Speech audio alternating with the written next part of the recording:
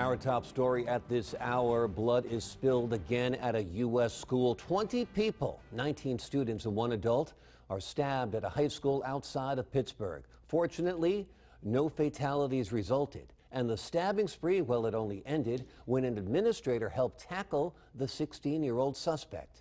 Ebru's Mahfuz is live now on the scene with the latest developments. Tasmin.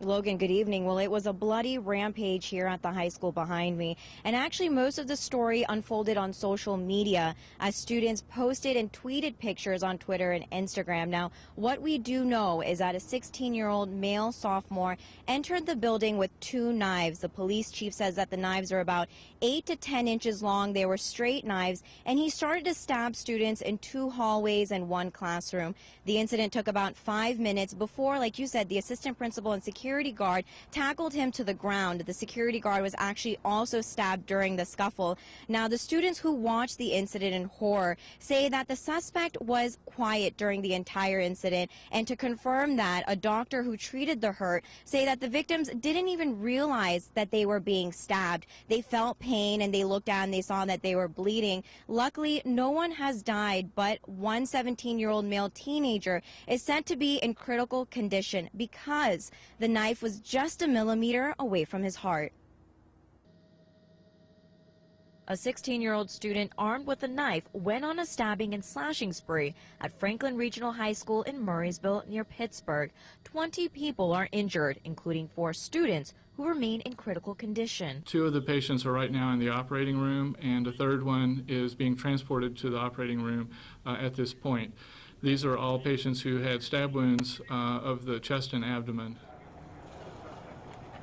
The suspect, a male student, has been taken into custody and is being questioned by police. The school principal had interaction as well as the school resource officer who handcuffed him, and he was secure. Investigators believe another student may have pulled a fire alarm to alert others, a life-saving move. In a situation like this, you want the students to run.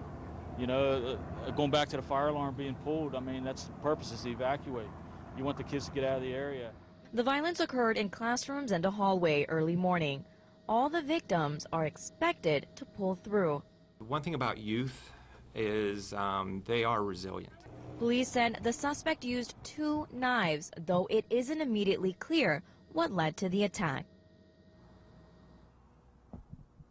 Now, the governor of Pennsylvania said that the students and teachers served as heroes during the incident. They stood by their classmates, and they even defended their classmates from getting stabbed.